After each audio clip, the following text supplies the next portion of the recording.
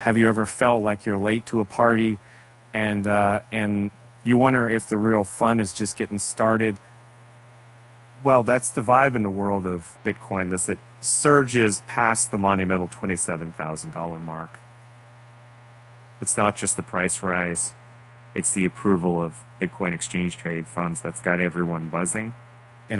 Picture this, crypto quant, the oracle of cryptocurrency wisdom, drops a bombshell. They say the potential approval of Bitcoin spot ETFs could pump a jaw-dropping $1 trillion into Bitcoin's market. Yeah, you heard it right. 1 trillion. Imagine what you could do with all those zeros. And now, for some context. The giants behind these ETFs manage a colossal $15.6 trillion in total assets under management. All it takes is 1% of that to waltz into Bitcoin ETFs, and boom, $155 billion is injected into the market. That's like a Bitcoin sugar rush, and it's a big deal, trust me. But let's not get lost in the numbers. The real magic lies in how this influx of cash impacts Bitcoin. They call it realized capitalization.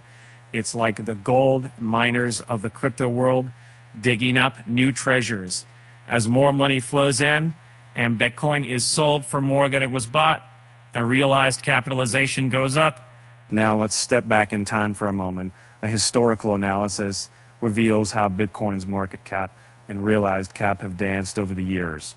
From 2013 to 2021, we've seen the market cap jump to $545 billion, while the realized cap lags behind at $396 billion.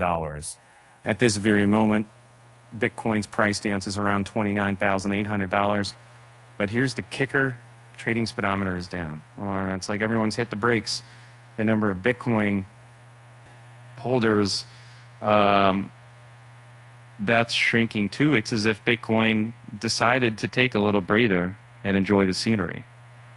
So in the world of Bitcoin, it's not all nonstop rockets to the moon. Sometimes it's more like a leisurely stroll in the park, taking in the sights, but who knows what the future holds.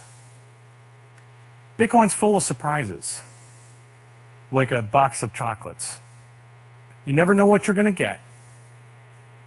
And with that said, thanks for watching, and until next time.